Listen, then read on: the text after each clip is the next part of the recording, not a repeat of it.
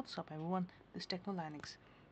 This is a hands-on review of the new Google Play Music, which is just announced and released on Android a few hours back. So let's start the hands-on video of the Google Play Music. So we take you to the Google Play Music and we'll show you the new user interface, which is really very nice, and it's very useful in many ways. So let's take you to Google Music.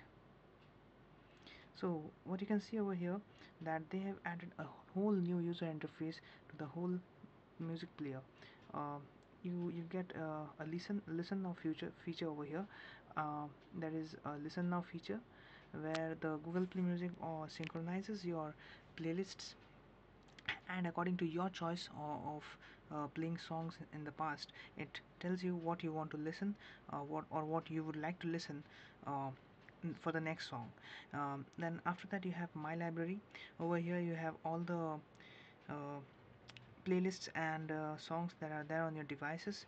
From here you can also choose on device and all music um, category from here. One more category which is missing over here is the Google Access category. That's exclusively available for the US fans, US users right now, but it will be available to other countries gradually. The next thing that I want to show you is when you go to the playlists, there's a whole bunch of user interface added over here. The playlists are one more thing I want to show you is that when you click on the option button, you can always you always have an option of creating the playlist for the whole album, and that's a very nice feature.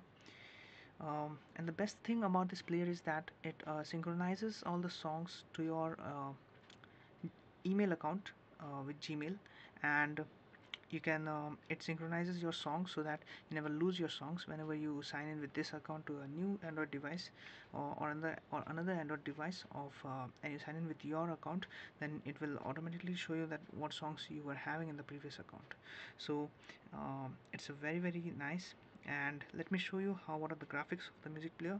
When you play the song, the album art moves in a very nice way, and it gives you a feeling like it's a very nice feature. When you swipe the songs, so between two songs you get this effect, card stack effect, and this is also very intuitive and very nice. From here you have the queue which is there for your album. You can see the queue from here, and from here you can go to artist, go to album, and you can also clear and save queue. These are the basic options. uh, from here you can go and watch uh, various other albums, and this effect which I am showing you right now is also very intuitive, and all these features add up to the user interface of the music player. And one more thing I want to show you in the last, the settings option. You can see the Google account, the equalizer which is given.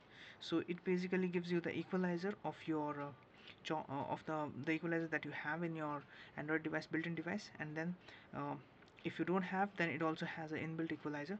So all these features add up to the user interface, and at last I can say that this user interface is a very nice user interface, and Google has done a great job. So thanks for watching this video. If you like this video, please click the subscribe and like button below down, and see you in the next video.